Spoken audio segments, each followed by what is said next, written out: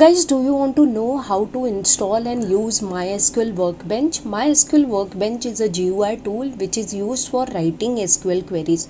So guys, this video is for you. Hey guys, welcome back to my channel. In this video, I will be showing you installation of MySQL Workbench. Also, I will be showing you how to use it. So let's start the video. So guys, before installing MySQL Workbench, you have to install MySQL Server because MySQL Workbench is based on MySQL Server. So you can see in my system I'm already having MySQL Server installed. So here I'm just showing you that I'm having MySQL Server installed. So I've just started services, and here guys you can see it's showing me MySQL 9.0. So that means my MySQL Server is running. Okay, I have not installed. I have given link of video in description box, or you can click on I button to watch that video. Now guys, let me show you how to install MySQL Workbench. So for that, you can open any of your favorite browser and just search for MySQL. And guys, here you can see it's showing this official website. Just click on this link. It will redirect you to this page. Just click on downloads link and scroll down guys, and here we have MySQL community downloads. Just click on it. It will redirect you to again MySQL community downloads page, and here we have various download option. We will be selecting MySQL Workbench. So just click on this link guys. So it will redirect you to this page, and here it's showing MySQL Workbench and its version, and here is the operating system guys.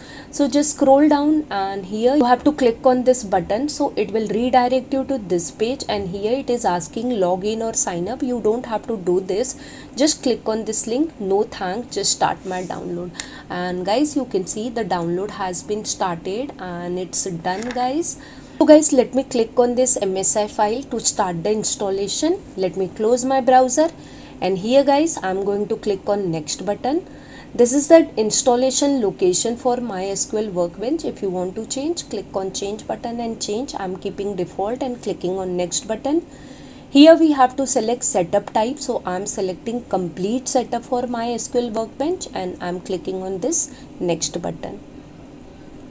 Now guys, here I'm just clicking on this install button to start the installation.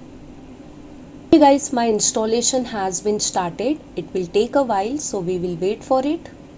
And guys, here my installation is done. It's showing me setup is finished, and we have launched MySQL Workbench. So yes, I would like to launch it. So I'm clicking on this finish button, and guys you can see MySQL Workbench has been started. This is welcome screen. Now we have to click on this local instances. So just double click. Here we have to provide password of root user. While installing MySQL Server, whatever password you have provided, same password you have to give over here. So let me just double click it. So guys, let's enter the password and click on OK button. Okay, so guys you can see my connection is done successfully. So if your MySQL Server has been installed properly, then your MySQL Workbench will work properly. Here guys you can see this is MySQL Workbench where you can write your queries. So here I'm going to execute few commands just to show you that yes, everything is working perfectly. So here I have written create database demo db semicolon, and just select it and click on this thunder button to execute it. So you can see guys, it's showing me output in the below action output tab.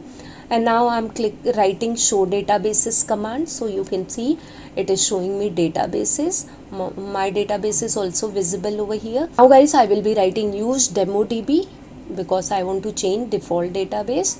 And then I'm going to write a command create table, and then I'm providing table name as emp.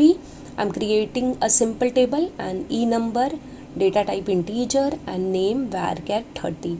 Okay, done guys. Let me execute this command also. So here I'm just selecting it, and then I'm clicking this thunder button. So done guys, my table is created. Now let me quickly describe this table. So we can write desk command desc emp semicolon, and you can see guys it's showing me structure of my table over here. Okay, so guys, if you want to execute any type of queries, you can execute it over here. So I hope guys, by following my video you are also able to install MySQL Workbench on your system. Guys, I conclude my video. I hope you enjoyed watching this video. My video has really helped you. If yes, then guys, don't forget to hit on like button, and if you have any query you can put in comment box. I will surely reply to your queries. And guys, you can share my videos to your friend also. Another thing guys, I'm sharing lots of PDF and materials related to ITCS on my Telegram channel. I have given all my social media link in description box. You can follow or join me there also. And guys, if you are new to my channel, please subscribe to my channel and don't forget to hit bell icon to receive updates from my channel. Thank you guys for watching this video. I'll see you in my next video. Till that, bye bye, take care, keep learning, keep watching guys.